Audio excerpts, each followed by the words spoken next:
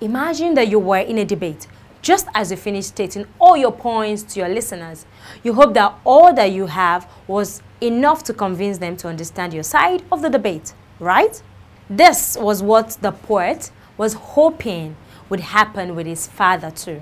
After listing so many examples to his dying father, the poet was very hopeful that he had said enough to convince his father to change his attitude towards death and fight for his life.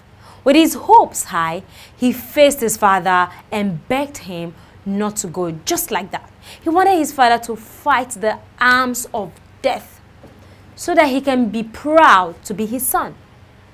In conclusion, he didn't mind whether it was a curse or a blessing. All he needed was his father to fight against death because he believed that if other men could do it, his father too could. Thank you. Till next time.